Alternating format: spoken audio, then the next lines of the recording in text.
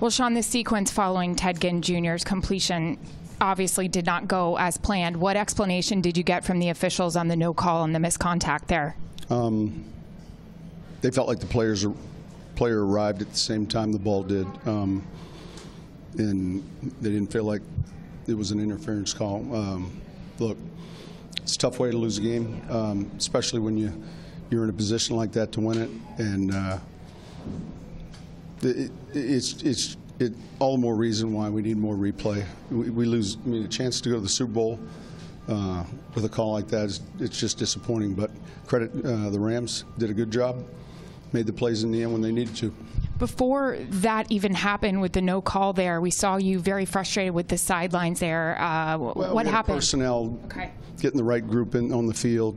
We got one personnel grouping, and so we got that corrected. Disappointing. What did you tell your guys in there?